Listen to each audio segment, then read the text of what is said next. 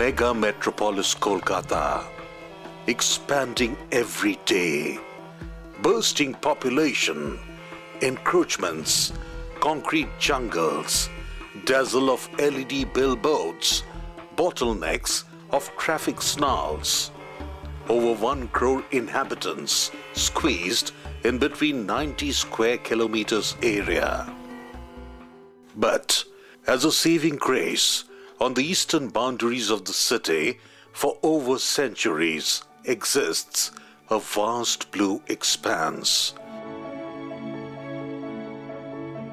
The East Kolkata Wetlands, a silent sieve which quietly purifies the city, flushing filth out of city's system and cleaning its air, as well as providing its regular daily need of palatable fish and vegetables, a reservoir of rich biodiversity.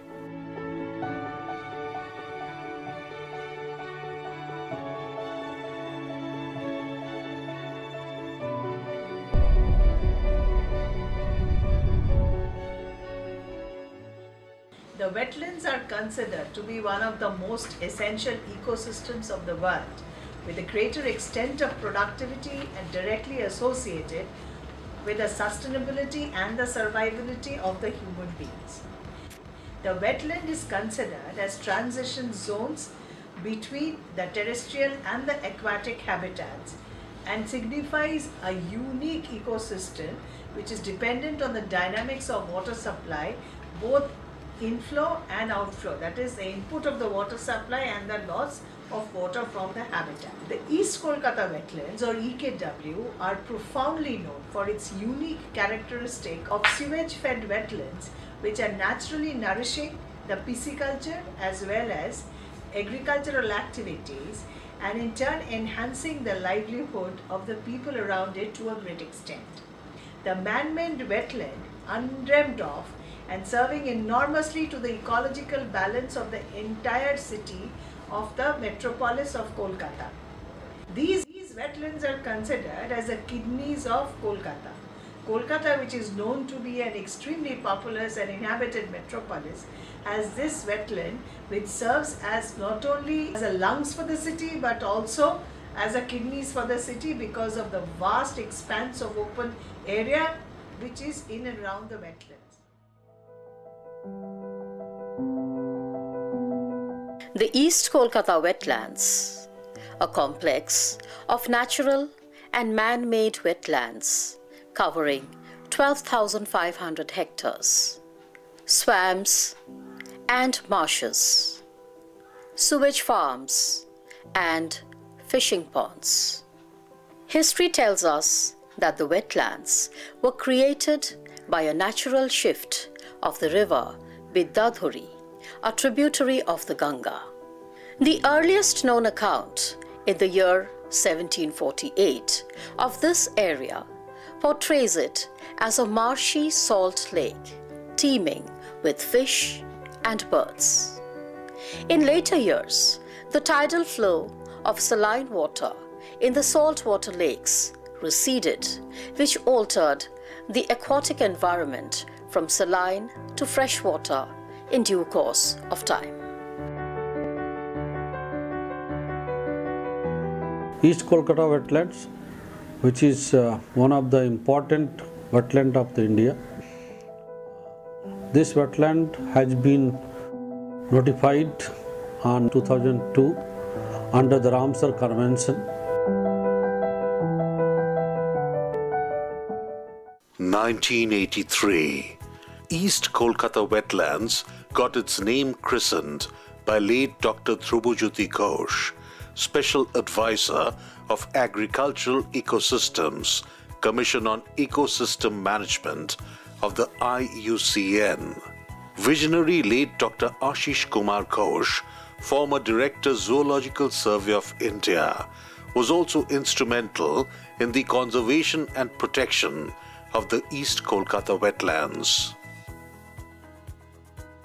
The East Kolkata Wetlands were designated as a Ramsar site, a wetland of international importance under the Ramsar Convention on August 19, 2002. Out of the 27 Ramsar sites in India, the East Kolkata Wetlands is one of the 2 Ramsar sites in the state of West Bengal. East Kolkata Wetland, lying along the eastern fringe of Kolkata, covers an area of 14,500 hectares. Out of this, 3,500 hectares are really wetland. The wastewater generated from Kolkata is largely diverted through some canals. This wetland recycles this wastewater. This is a science or technology which was invented by the local farmers, an internationally recognized system because they have utilized the bright sunlight and the low-lying land to not only to use this water for irrigation, but also they have invented a unique technology of purifying it. East Kolkata Wetlands, serving as a natural refinery and a sieve of Kolkata metropolis, taking care of more than 80% of the metropolis's sewage, being the largest wastewater-fed aquaculture system in the world, where the sewage is recycled for pisciculture and agriculture. This East Kolkata wetland is an unique example how the hazard of urban waste can be transformed into an asset, because this sewage water is a source of fishery. This East Kolkata wetland produces not only the regular IMC, that is rohu, katla and the mrigal, but some diversified species like monosex tilapia, pangasius suchis, even the Bengali delicacies like pabda, magur, tangra. All the fishes are being cultured in the sewage-fed fisheries of East Kolkata wetland. And actually the fishery model of East Kolkata wetland is an accepted model. This East Kolkata wetland model now been transformed into some other megacities of the country.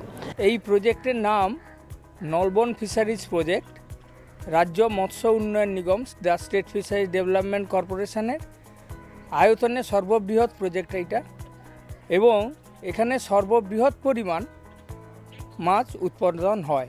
এই জলাশয়ে মাছ ধরে আমাদের জীবিকা নির্বাহ চলে। এইভাবে আমরা মাছ ধরে আমরা প্রজেক্টে তুলে দেই। প্রজেক্টটা এবার বিভিন্ন মার্কেটে বিক্রি করে, এবং কি এখান থেকে বাজারে স্টলগুলো হয়, তাও এর থেকে সরবরাহ করা হয়।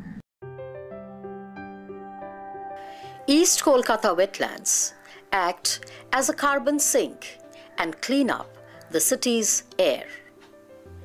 60% carbon is sequestered in the soil and biota, which is plant and animal life of the East Kolkata wetland ecosystem. Experts say that if this 60% carbon is not stored by the East Kolkata wetland, then it would have prevailed in the atmosphere, adding to Kolkata's pollution level. It was the turn of the 19th century. Founder Director of the Zoological Survey of India, Dr. Thomas Nelson Annandale, found this wetland as an asylum for several faunal groups and initiated the faunal diversity studies on East Kolkata wetlands. As far as East Kolkata wetland is concerned, JDSI has been undertaking the survey of this wetland for last more than 1 century. When Dr. Thomas Nelson Allendale was the director, he surveyed the area, and this site was known as a Salt Lake area. Since then, JDSI has been undertaking the survey of East Kolkata wetland, which is very, very significant as far as this area is concerned.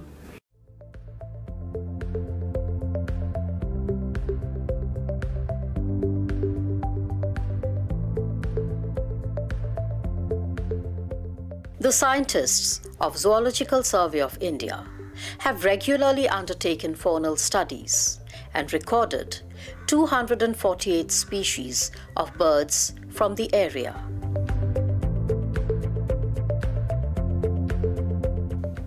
Many migratory birds have also been reported.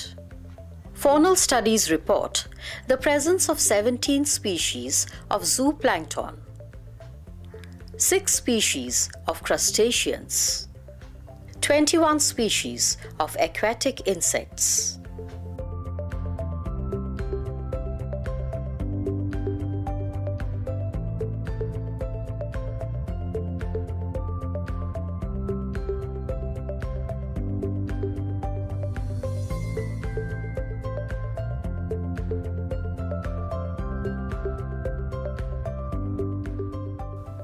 (15 species of mollusks, 75 species of butterflies,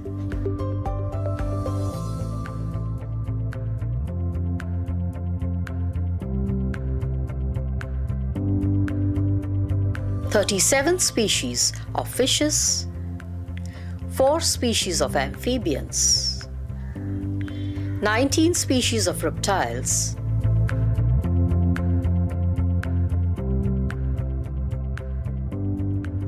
and 16 species of mammals. During 1965, even one of the mammal species, that is Mars mongoose, was described by the Zoological Survey of India scientists. ZSI is going to compile the entire information of the faunal diversity of the East Kolkata wetland, and we want to bring out a consolidated information of the fauna of this area.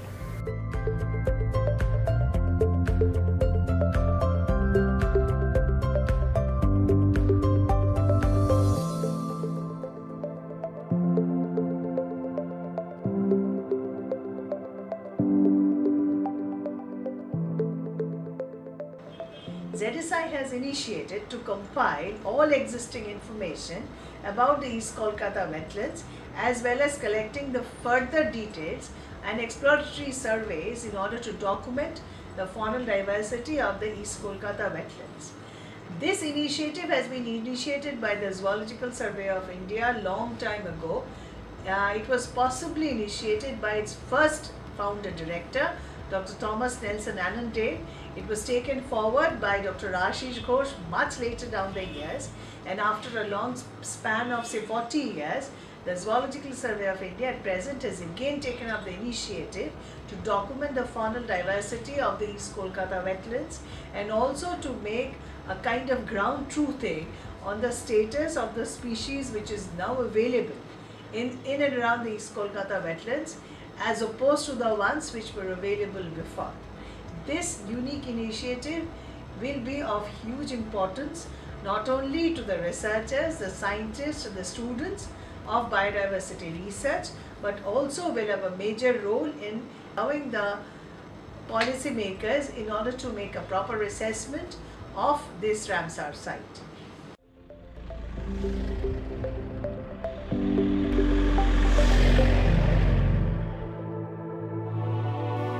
But this natural protector of the mega city is under serious threat.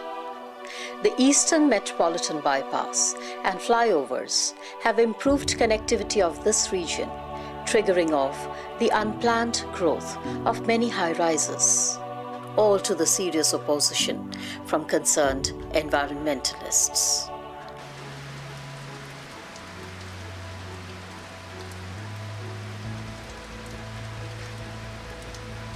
Due to the shrinkage of the East Kolkata wetlands, flooding during the monsoon months may be one such drastic effect on the township of Kolkata.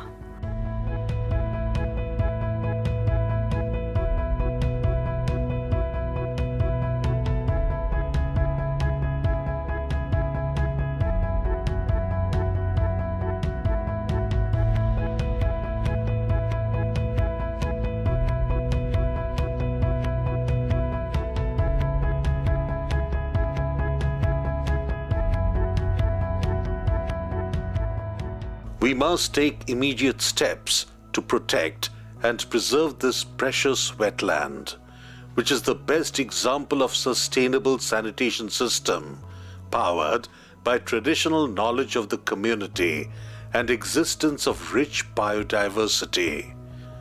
The only one in the world that has expunged the need of conventional and costly water treatment plants in a mega city.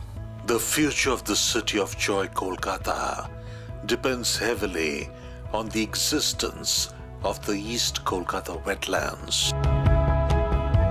We all must work in unison towards its survival, save and preserve the East Kolkata Wetlands in its true natural elements, conserving the rich biodiversity.